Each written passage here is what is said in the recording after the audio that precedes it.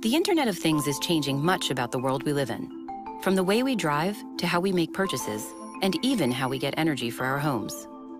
Sophisticated sensors and chips are embedded in the physical things that surround us, each transmitting valuable data that lets us better understand how these things work and work together.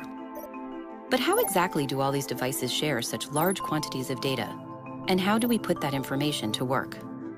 Whether we're improving the production of a factory, giving city residents real-time updates on where to park, or monitoring our personal health, it's the common Internet of Things platform that brings this diverse information together and provides the common language for the devices and apps to communicate with each other. The process starts with the devices themselves, which securely communicate with an Internet of Things platform.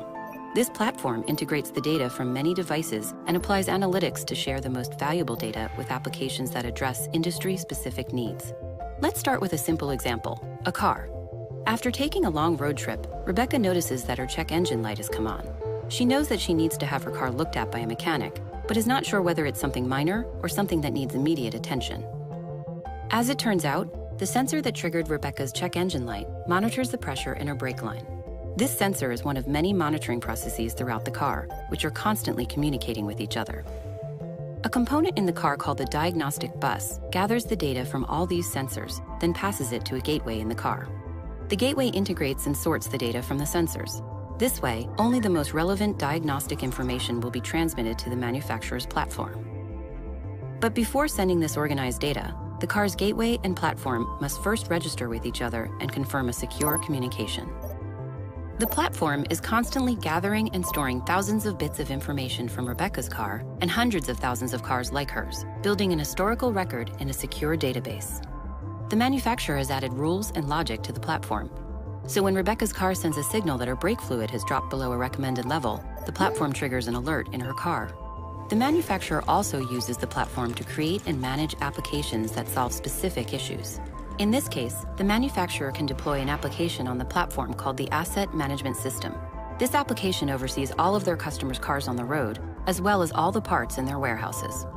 It uses the data from Rebecca's car to offer her a potential appointment time to service her car, directions to the nearest certified dealer, and a coupon for the service. What's more, the app will ensure that Rebecca's brakes are covered under her warranty, that the correct replacement part is ordered, and then sent to the dealership so it is ready when she arrives. But the manufacturer's analysis does not stop there. They have also deployed a continuous engineering application that tracks not only Rebecca's car, but hundreds of thousands of others, looking for ways to improve the design and manufacturing process of the car itself. If the same problem in her brake line crops up in a critical number of other cars, the manufacturer uses applications custom-built for the automobile industry to pinpoint the exact problem. They can see if these cars were made at the same factory, used the same parts, or came off the assembly line on the same day. So what do all these pieces add up to? Streamlined inventory management for the dealer, a better, safer car from the manufacturer. And for Rebecca, it means she can be back on the road faster and get to where she's going safely. All thanks to the Internet of Things. Making stores smart. Bluetooth beacon technology has been getting a lot of buzz lately, but the area that is at the center of the heat map is their usage in retail stores. The idea is fairly simple. A small device that runs on batteries would be installed on a wall, a countertop, or a ceiling of a retail store, and it could be many of them installed there. They would in turn send out very short data strings to all the Bluetooth receivers around them, typically your smartphone. And all of this happens on a new technology called Bluetooth Low Energy or Bluetooth Smart. It's different than the Bluetooth you use right now, primarily because it uses very little energy and it doesn't require all that tedious pairing and connection. Now, the short little messages that the Bluetooth beacon sends out that your phone picks up instruct your phone to go to the web and pull down content that's related to where you are or what you're doing. It can be very focused on the immediate area where you're standing, or it could be widened out to relate to the entire store. There's store proximity. Beacons could reach out to your phone on the sidewalk, let's say, to urge you to come into a store based on its products, special offers, or your past patronage. Then there's the check-in stage. A beacon just inside the door could trigger a reward for you coming into the store, tailored based on your customer history, and it could also tee up a pre-approved digital payment method for whatever you may buy. Then there's product information. As you stroll the store, the products in it would describe themselves on your phone screen simply by you approaching them. That information can be powerfully personalized because remember, the content's being served up by robust existing web servers, not that limited little beacon. And finally, checkout. No more having to look for a cashier or even an employee with a phone or tablet to check you out. You just leave the building. Remember, you already set up your payment back on beacon stage number 2, so you're already approved. Nielsen research suggests the smartphone has set the table for the beacon. 70% of smartphone shoppers use a store locator. 63% use their phone to check prices and product data in the store. 37% keep their shopping list on their smartphone.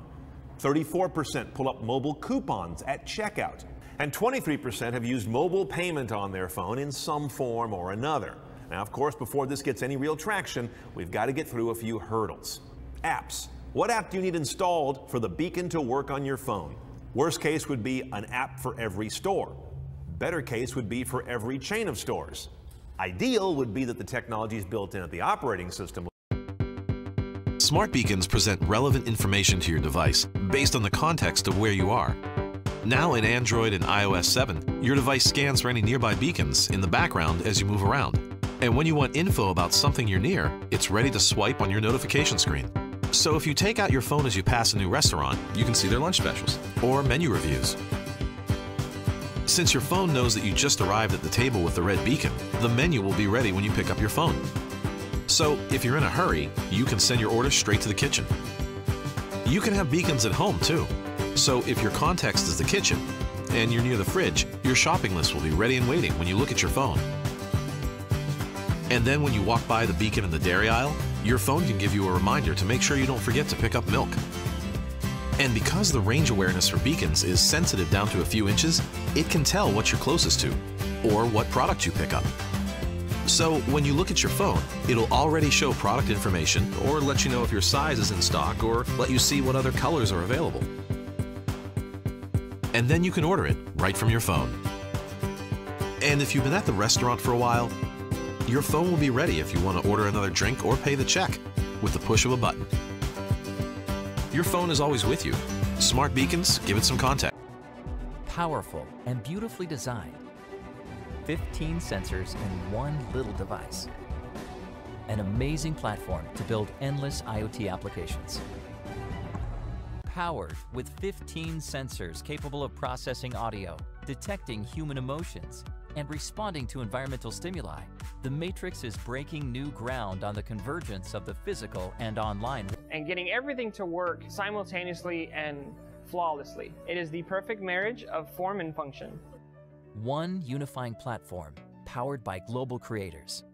What we wanted to do was create a platform that allowed one powerful little device with 15 sensors, which gives 32,000 possible sensor combinations, and allow developers around the globe to create hundreds of thousands of applications. For users, it's the simplicity of one device able to do hundreds of things at the same time. For developers, it's the ability to create and share. Your Matrix in your home can become the monitoring device. It can become the computer vision device that recognizes you when you get home. Welcome back. Would you like me to set the air to your preferred temperature and play your favorite playlist? Yes. Knows it's you, pushes a message to your stereo and plays your favorite movie. Allows the Matrix to understand the world around it. Just by any app you download, it changes the functionality completely of the Matrix. You can put it in a package facility. It will identify objects in an assembly line. It's basically doing the job of what a human could do, but it's doing billions of calculations a second. Print, it's a really striking object. Even sitting on a table, mounted against a wall, it has a lot of presence. One beautiful device, endless possibilities.